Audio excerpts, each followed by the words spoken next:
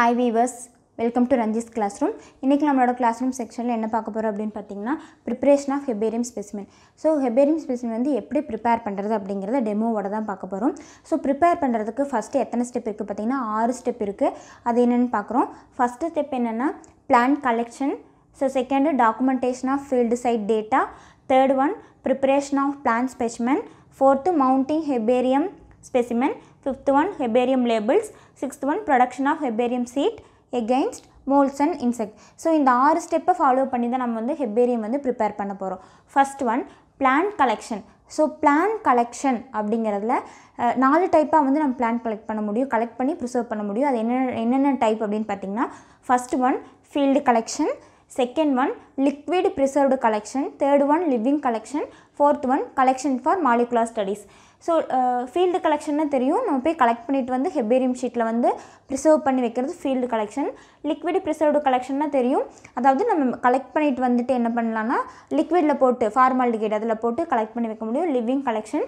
அடுத்தது collections for molecular studies, நம்மளோட molecular study மூலக்கூறு ஸ்டடீஸ்க்கு வந்து அது வந்து ஹெல்ப் பண்ணும். ஸோ இப்படி 4 டைப் ஆஃப் இருக்குது.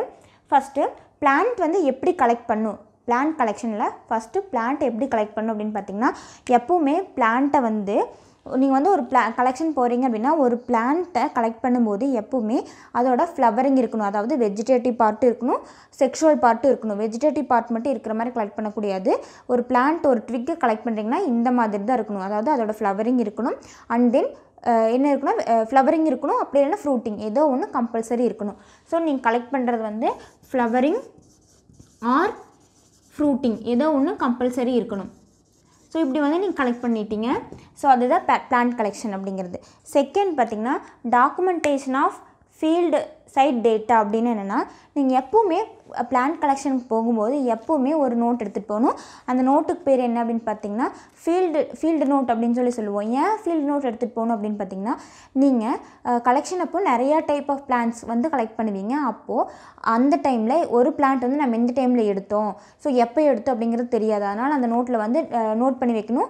அப்போது நீங்கள் ஒரு பிளான்ட் எடுக்கும்போது என்னென்ன நோட் பண்ணணும் அப்படின்னு பார்த்தீங்கன்னா டைம் ஆஃப் பிளான்ட் கலெக்ஷன், நீங்கள் வந்து எப்போ வந்து அதை கலெக்ட் பண்ணீங்க. So time of plant collection, எப்போ நீங்கள் அந்த இதை வந்து கலெக்ட் பண்ணீங்க, அதுக்கடுத்தது அதோட டேட்டு, அதுக்கப்புறம் ஆல்டிடியூட், ஸோ லேட்டிடியூட், அதுக்கப்புறம் அதோட ஹேபிட் அண்ட் ஹேபிட்டேட். ஸோ நீங்கள் வந்து இதெல்லாம் மஸ்ட்டாக இந்த நோட்டில் வந்து நோட் பண்ணி வைக்கணும். அதுக்கப்புறம் லொக்காலிட்டி, அதுக்கப்புறம் ஸ்டேட், கண்ட்ரி, எங்கே எடுத்தீங்க, ஏன் வந்து நோட் பண்ணி வைக்கணும் அப்படின்னு பார்த்தீங்கன்னா இதில் நோட் பண்ணி வைக்கிறதா ஹெர்பேரியம் லேபிளில் வந்து நீங்கள் நோட் பண்ணுவீங்க. அதனால் நீங்கள் கம்பல்சரி ஃபீல்டு நோட் வந்து எடுத்துகிட்டு போகணும். அப்போது இந்த ஃபார் எக்ஸாம்பிள் இந்த பிளான்ட் வந்து நீங்கள் எடுக்கிறீங்க அப்படின்னு பார்த்தீங்கன்னா இந்த பிளான்ட் வந்து 12/8/18 எடுக்கிறீங்க அப்படின்னு பார்த்தீங்கன்னா அந்த டேட்டு, அது எந்த டைமில், ஃபார் எக்ஸாம்பிள் 4 o'clock நான் எடுக்கிறேன், அப்போ 4 o'clock எங்கே கலெக்ட் பண்ணுறேன்னா தமிழ்நாடு, நான் கோயம்புத்தூரில் கலெக்ட் பண்ணுறேன்னா அந்த நேம். ஸோ அப்போது அதெல்லாம் வந்து இந்த நோட்டில் நீங்கள் வந்து என்ட்ரி பண்ணிக்கணும். ஓகேவா? ஸோ இதுதான் வந்து documentation of field side data. Third one preparation of plant specimen. இப்போ வந்து நீங்கள் வந்து என்ன பண்ணுறீங்க, கலெக்ட் பண்ணியாச்சு, அதை என்ன பண்ணணும், ப்ரெஸ் பண்ணணும். இமீடியட்டாக எப்போவுமே பிளான்ட் கலெக்ட் பண்ணணுமே ப்ரெஸ் பண்ணணும். அப்படி இல்லை அப்படின்னு பார்த்தீங்கன்னா என்ன ஆகும்னா இது வந்து இதோட ஃப்ளவரிங் வந்து விழுந்துடும். ஒரு சில ஃப்ளவர்ஸ் எல்லாம் மைன்யூட்டாக இருக்கும். ஸோ ஃப்ளவரிங் விழுந்துடும். இந்த லீவ்ஸ் எல்லாம் என்ன ஆகும் அப்படின்னு பார்த்து வாடி போயிடும். அதனால் என்ன பண்ணணும்னு பார்த்தீங்கன்னா இம்மீடியட்டாக ப்ரெஸ் பண்ணணும். அதுக்கு வந்து என்ன யூஸ் பண்ணுவாங்கன்னா பிளான்ட் ப்ரெஸ் அது வந்து யூஸ் பண்ணுவாங்க. ஸோ அது வந்து எந்த சைஸில் இருக்குன்னு பார்த்தா 12 to 18 இந்த சைஸில் இருக்கும். ஸோ எல்லாத்துக்கும் பிளான்ட் ப்ரெஷர் வந்து கிடைக்கல அப்படிங்கிறப்போ நீங்கள் என்ன எடுத்துகிட்டு போய்க்கலாம்னா ஆல்டர்னேட்டிவாக news paper. So news paper வந்து எல்லாத்துக்குமே அவைலபிளான ஒன்று தான். ஸோ அப்போது நீங்கள் ஒரு பிளான்ட் எடுக்கிறீங்க, நீங்கள் வந்து பிளான்ட் எடுத்தாச்சு.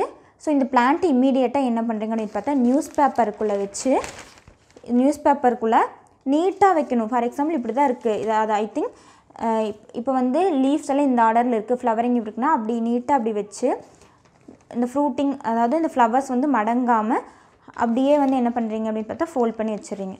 ஸோ இந்த மாதிரி நீங்கள் எவ்வளோ டைப், ஒரு for example 20 type of plant வந்து எடுக்கிறீங்கன்னா அந்த 20 டைப் ஆஃப் பிளான்ட்ஸுமே வந்து இந்த மாதிரி தனித்தனியாக செப்பரேட்டாக நியூஸ் பேப்பருக்குள்ளே வச்சு என்ன பண்ணுறீங்க இப்படி பண்ணி வச்சுறீங்க. பண்ணி அதுக்கப்புறம் நோட் நீங்கள் வந்து ஃபார் எக்ஸாம்பிள் நோட் எடுத்துகிட்டு போகலாம். அப்போ நோட்டுக்குள்ளே நீட்டாக வச்சு என்ன பண்ணிடலாம், காலேஜஸ்க்கு வந்து எடுத்துகிட்டு வந்துடலாம். எடுத்துகிட்டு வந்ததுக்கப்புறம் நீங்கள் எப்போவுமே இந்த மாதிரி ப்ரெஷர் வைக்கும்போது அமுத்தி வெயிட் வைப்பீங்க இல்லையா, அப்போது ஃபங்கஸ் எல்லாம் அட்டாக் ஆகும். அப்படி அட்டாக் ஆகாமல் இருக்கிறதுக்கு என்ன பண்ணலான்னு பார்த்தா நியூஸ் பேப்பர் வந்து அடிக்கடி சேஞ்ச் பண்ணிட்டே இருக்கணும். ஸோ சேஞ்ச் பண்ணி இதை வந்து என்ன பண்ணிக்கலாம், பிளான்ட்டை வந்து ட்ரை பண்ணிக்கலாம். ஸோ ட்ரை பண்ணுற வரைக்கும் இந்த ப்ரிப்பரேஷன் ஆஃப் பிளான்ட் ஸ்பெசிமென். இப்போ வந்து நீங்கள் என்ன பண்ணிட்டீங்க, பிளான்ட் ஸ்பெசிமென் வந்து ப்ரிப்பேர் பண்ணியாச்சு. அதுக்கடுத்தது மவுண்டிங் ஹெர்பேரியம் ஸ்பெசிமென். அதாவது என்ன பண்ணுறது, ஹெர்பேரியம் ஸ்பெசிமெனை எப்படி வந்து மவுண்ட் பண்ணலாம் அப்படின்னு பார்த்தீங்கன்னா, இதுதான் வந்து ஹெர்பேரியம் ஷீட்டு. இப்போ வந்து நீங்கள் வந்து ஸ்பெசிமென் வந்து என்ன பண்ணி வச்சுருக்கீங்க, ட்ரை பண்ணி வச்சுருக்கீங்க. ஸோ அது வந்து எதில் ஸ்டிக் பண்ண போகிறீங்க அப்படின்னு பார்த்து இந்த ஹெர்பேரியம் ஷீட்டில் தான் ஸ்டிக் பண்ண போகிறீங்க. ஸோ இந்த ஹெர்பேரியம் ஷீட்டோட சைஸ் வந்து என்ன அப்படின்னு பார்த்தீங்கன்னா 29 centimetre into 41 centimetre. So all over the வேர்ல்டில் ஸ்டாண்டர்டைஸாக யூஸ் பண்ணக்கூடிய ஹெர்பேரியம் சைஸ் ஷீட் வந்து இந்த சைஸ் தான் இருக்கும். ஸோ எந்த சைஸ் இருக்குது அப்படின்னு பார்த்தீங்கன்னா 29 சென்டிமீட்டர் இன்ட்டு 41 சென்டிமீட்டர். ஸோ இந்த சைஸில் தான் ஹெர்பேரியம் ஷீட். இது வந்து ஹெர்பேரியம் ஷீட்டோட சைஸு. ஸோ இதுதான் ஹெர்பேரியம் ஷீட்டோட சைஸ் வந்து எந்த சைஸில் இருக்கும் அப்படின்னு பார்த்தீங்கன்னா 29 சென்டிமீட்டர் இன்ட்டு 41 சென்டிமீட்டர். ஸோ இதில் தான் நீங்கள் என்ன பண்ணி வச்சுருப்பீங்கன்னா, இப்போ வந்து ட்ரை பண்ணி வச்சுருக்கீங்களே பிளான்ட்டு, அதை வந்து என்ன பண்ண போகிறீங்க அப்படின்னு பார்த்தீங்கன்னா இதில் ஸ்டிக் பண்ண போகிறீங்க. நான் இதை வந்து ட்ரை பண்ணாமல் இருக்குது. ஸோ இது என்ன பண்ண போகிறேன், ட்ரை பண்ணி வச்சாச்சு. அப்போ ட்ரை பண்ணும்போது இதோட நேச்சர் வந்து மாறாமல் இருக்கணும். இப்போ வந்து லீவ்ஸ் எல்லாம் க்ரீன் கலரில் இருக்குதுன்னா க்ரீன் கலர்லேயே இருக்கணும். ஃப்ளவர் என்ன கலரில் இருக்குது, இந்த ஃப்ளவர் ஜாஸ்மின் ஃப்ளவர் வந்து ஒயிட் கலரில் இருக்கா. ஸோ இதோட நேச்சர் வந்து மாறாமல் என்ன பண்ண போகிறீங்க அப்படின்னு பார்த்தீங்கன்னா இதில் வந்து ஸ்டிக் பண்ணணும். ஸோ ஸ்டிக் பண்ணுறதுக்கு என்ன யூஸ் பண்ணலாம் அப்படின்னு பார்த்தா மித்தைல் செல்லுலோஸ், அப்படி இல்லைன்னா நீங்கள் ஏதாவது க்ளூ, ஒயிட் க்ளூ வந்து ஏதாவது யூஸ் பண்ணி என்ன பண்ணிக்கலாம்னா இப்படி வந்து ஸ்டிக் பண்ணிக்கணும். ஸோ இப்படி நீட்டாக என்ன பண்ணணும்னா ஸ்டிக் பண்ணணும். ஸோ இதுதான் வந்து என்னென்னா மவுண்டிங் ஹெர்பேரியம் ஸ்பெசிமெனை வந்து இப்படி என்ன பண்ணியாச்சு, நல்லா ஒட்டியாச்சு. ஸோ நான் அதுக்கடுத்தது ஹெர்பேரியம் லேபிள்ஸ். ஹெர்பேரியம் லேபிள் நான் சொன்னேன் இல்லையா, இங்கே பாருங்கள். ஸோ இந்த இடத்துக்கு ஒரு சின்ன பாக்ஸ் மாதிரி கொடுத்துருக்கா, இதுதான் வந்து என்னென்னா ஹெர்பேரியம் லேபிள். அப்போது இதோட சைஸ் வந்து இந்த ஹெர்பேரியம் லேபிளோட சைஸ் வந்து எவ்வளோ இருக்குன்னு பார்த்தா 4 to 5 வைடு, 2 to 3 டால் வந்து இருக்கும். ஸோ இதில் வந்து என்னென்ன இருக்கும் அப்படின்னு பார்த்தீங்கன்னா, அதாவது நேம் ஆஃப் த பிளான்ட்டோட நேம், அதுக்கப்புறம் ஃபேமிலி. ஸோ ஹெர்பேரியம் லேபிள் என்ன பண்ணுவீங்கன்னா நேம் ஆஃப் த பிளான்ட்டு, அதோட ஃபேமிலி. ஸோ அதுக்கப்புறம் இந்த documentation of field side data, அதாவது ஃபீல்டு நோட்டில் நீங்கள் என்ட்ரி பண்ணி வச்சுருப்பீங்க பார்த்தீங்களா, டேட்டு, ஆல்டிடியூடு, லேட்டிடியூடு, ஹேபிடேட் எல்லாமே இதில் வந்து என்ன பண்ணணும், என்ட்ரி பண்ணணும். ஸோ ஆல்ரெடி நான் ஒரு டெமோ பண்ணி வச்சுருக்கேன், அது உங்களுக்காக எக்ஸ்பிளைன் பண்ணுறேன். ஸோ இப்போ பாருங்கள், இது வந்து நான் ஆல்ரெடி ப்ரிப்பேர் பண்ணி வச்சுருக்கக்கூடிய ஹெர்பேரியம். ஸோ இந்த லீவ்ஸ் வந்து நான் வந்து ஃப்ரூட்டிங்கோடு இருக்கிற ஒரு பிளான்ட் எடுத்திருக்கேன். ஃப்ரூட்டிங் அண்ட் ஃப்ளவரிங் ரெண்டுமே இருக்குது. அப்போது நீங்கள் இந்த ரெண்டுமே இருக்கிற பிளான்ட் எடுக்கலாம். அப்படி இல்லை அப்படின்னு பார்த்தீங்கன்னா எனக்கு வந்து ஃப்ரூட்டிங் தான் கிடச்சிருக்கு, ஃப்ளவரிங் தான் கிடச்சிருக்கு, ஏதோ ஒன்று கம்பல்சரி அதாவது ரீப்ரொடக்டிவ் பார்ட் வந்து இருக்கணும். சரி, அப்படி இருக்கிற பிளான்ட்டை நான் என்ன பண்ணியிருக்கேன், க்ளூ போட்டு ஒட்டியிருக்கேன். ஸோ அது எப்படிங்க பாருங்கள், எப்படி ஹெர்பேரியம் லேபிள் வந்து பண்ணணும் அப்படின்னு பார்த்தீங்கன்னா first name of the plant. இந்த பிளான்ட்டோட நேம் என்ன அப்படின்னு பார்த்தீங்கன்னா கைனன்ட்ராப்சிஸ் பென்டாஃபில்லா. ஸோ இந்த பிளான்ட்டோட நேமு கைனன்ட்ராப்சிஸ் பென்டாஃபில்லா. ஸோ எப்போவுமே நம்ம எழுதும்போது ஜீனஸ் நேம் எப்போவுமே கேப் லெட்டரில் எழுதணும், ஸ்பீசிஸ் நேம் எப்போவுமே ஸ்மால் லெட்டரில் எழுதணும். எழுதும்போது எப்போவுமே என்ன பண்ணணும், அண்டர்லைன் பண்ணணும். ஜீனஸ் தனியாக அண்டர்லைன் பண்ணணும், ஸ்பீசிஸ் தனியாக அண்டர்லைன் பண்ணணும். அதுக்கடுத்தது ஆத்தர் சைட்டேஷன். ஸோ இந்த பிளான்ட்டை யார் ஐடென்டிஃபை பண்ணாங்க அப்படின்னு பார்த்தீங்கன்னா லின்னேயஸ். அதனால அவர் பேர் எல் டாட், லின்னேயஸ்ங்காட்டில் எல் டாட்னு வைக்கிறோம். ஸோ அதுதான் அதோட பேர் வந்து கைனன்ட்ராப்சிஸ் பென்டாஃபில்லா லின்னேயஸ். சரியா? ஸோ எந்த ஆத்தர் வந்து கண்டுபிடிச்சாங்களோ அவங்களோட ஷார்ட் ஃபார்ம் ஃபஸ்ட் லெட்டர் மட்டும் போட்டால் போதும். ஸோ அதுக்கடுத்தது ஃபேமிலி. இதோட ஃபேமிலி பார்த்திங்கன்னா கெப்பாரிடேசி. இந்த ஃபேமிலி ஹெப்பாரிடேசி. அதுக்கடுத்தது இதோட நம்பர். ஸோ நீங்கள் வந்து ஒரு ஹெர்பேரியம் இது பண்ணுறீங்கன்னா ஒரு எப்படியும் 50ஆவது கலெக்ட் பண்ணுவீங்க. அப்போது அதோட நம்பர் வந்து நான் வந்து இது 23 ஆர்டர் பண்ணியிருக்கேன். அதனால் இதோட இங்கே பாருங்கள், இங்கே ஒரு டேக் போட்டிருக்கேன். ஸோ இந்த டேக்லேயும் நான் 23 எழுதி மென்ஷன் பண்ணியிருக்கேன். அதே மாதிரி இங்கே நம்பர் வந்து 23. அதுக்கடுத்தது லொக்காலிட்டி. நான் வந்து எங்கே கலெக்ட் பண்ணேன்னா பார்த்தீங்கன்னா இந்த பிளான்ட்டை கோயம்புத்தூரில் கலெக்ட் பண்ணேன். அதனால் இது லொக்காலிட்டி வந்து கோயம்புத்தூர். அதுக்கப்புறம் டேட்டு நான் எப்போ கலெக்ட் பண்ணேன் அப்படின்னு பார்த்தீங்கன்னா 38/15 கலெக்ட் பண்ணேன். ஸோ கிட்டத்தட்ட 4 இயர்ஸ் பக்கமாகுது. அப்பவும் பாருங்கள் அதோட நேச்சர் மாறாமல் க்ரீன் கலர்லேயே இருக்குது. அப்போ ஃப்ரூட்டும் க்ரீன் கலரில் தான் நான் கலெக்ட் பண்ணேன், and then லீஃபும் green colour. So இந்த மாதிரி நேச்சர் மாறாமல் கலெக்ட் வைக்கணும். அதுக்கடுத்தது நோட்ஸ்ன்னு கொடுத்துருப்பாங்க. அந்த நோட்ஸில் நீங்கள் என்ன எழுதுறீங்கன்னு பார்த்தீங்கன்னா ஹேபிட் வந்து என்னது ஹெர்பு, இது ஒரு ஹெர்பு. அதுக்கப்புறம் அதோட ஹேபிட்டேட் அது வந்து எங்கே இருக்குதுன்னு எழுதணும். அதுக்கப்புறம் லீவ்ஸ் வந்து எப்படி இருக்குன்னா ஆப்போசிட்டாக இருக்குது. இதோட வீனேஷன் வந்து பல்மேட்லி வீனேஷன். அதுக்கப்புறம் பார்த்திங்கன்னா ஃப்ளவர் வந்து என்ன கலரில் இருந்துச்சு அப்படின்னு பார்த்தீங்கன்னா ஒயிட் கலர்.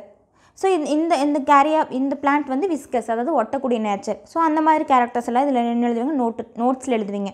அதுக்கடுத்தது கலெக்டட் பை, ஐடென்டிஃபைட் பை, யார் கலெக்ட் பண்ணாங்க அவங்களோட நேமு, இந்த பிளான்ட்டை யார் ஐடென்டிஃபை பண்ணாவோ அவங்களோட நேம். ஸோ இப்படி தான் ஒரு ப்ராப்பரான ஹெர்பேரியம் வந்து நீங்கள் பண்ணுறீங்க அப்படின்னு பார்த்தீங்கன்னா இந்த மாதிரி தான் நீட்டாக ஒட்டி அதுக்கப்புறம் இதோட நோட்ஸ் வந்து லேபிள்ஸ் வந்து இந்த மாதிரி எழுதணும். ஓகேவா? ஸோ இந்த மாதிரி நீட்டான ஒரு ப்ராப்பரான ஹெர்பேரியம் ப்ரிப்பேர் பண்ணணும்.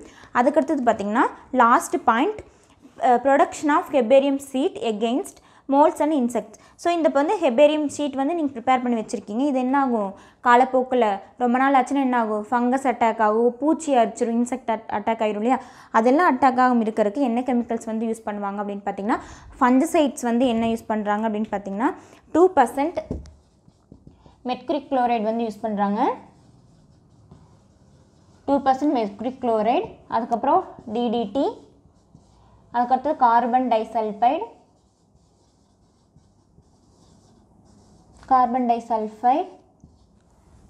ஸோ ஃபியூமிகேட்டிங் ஏஜெண்ட்டாக வந்து ஃபார்மால்டிஹைடு அது யூஸ் பண்ணுறாங்க. அதுக்கடுத்தது பார்த்திங்கன்னா இப்போ நவடேஸ் என்ன யூஸ் பண்ணுறாங்கன்னு பார்த்தீங்கன்னா -20 டிகிரி செல்சியஸ்க்கு வந்து ஃப்ரீஸ் பண்ணி யூஸ் பண்ணுறாங்க. ஆல் ஓவர் வேர்ல்டு வந்து என்ன பண்ணிடுறாங்கன்னா -20 டிகிரிக்கு வந்து ஃப்ரீஸ் பண்ணுற மெத்தட் வந்து ஃப்ரீசிங் மெத்தட் வந்து யூஸ் பண்ணுறாங்க. ஸோ இந்த மாதிரி 6 ஸ்டெப்பை ஃபாலோ பண்ணி தான் என்ன பண்ணுறாங்கன்னு பார்த்தீங்கன்னா ஹெர்பேரியம் வந்து ப்ரிப்பேர் பண்ணுறாங்க. ஸோ இப்படி இந்த 6 ஸ்டெப்பை ஃபாலோ பண்ணி பண்ணும்போது இது வந்து ரொம்ப நாள் வரைக்கும் என்ன அப்படியே இருக்கும். கிட்டத்தட்ட வருஷ கணக்கில் இந்த ஹெர்பேரியம் வந்து இதே மாதிரி அதோட நேச்சர் மரம் இருக்கும். ஸோ இப்படி தான் வந்து ஹெர்பேரியம் வந்து ப்ரிப்பேர் பண்ணுறாங்க. அதுக்கடுத்தது ஹெர்பேரியத்தோட டெஃபினிஷன், எல்லாத்துக்கும் என்னது டெஃபினிஷன் வேணும் இல்லையா? ஸோ டெஃபினிஷன் பார்த்திங்கன்னா அழுத்தி உலர்த்தப்பட்டு தாளில் ஒட்டப்பட்ட ஏதாவது ஒரு வகைப்பாட்டின்படி வரிசைப்படுத்தப்பட்ட தாவரம் மாதிரி தான் என்ன சொல்கிறோன்னா ஹெர்பேரியம் அப்படின்னு சொல்கிறோம். ஸோ இங்கே பாரு, அழுத்தி உலர்த்தப்பட்ட நீங்கள் வந்து என்னது ப்ரெஸ் பண்ணிட்டீங்க.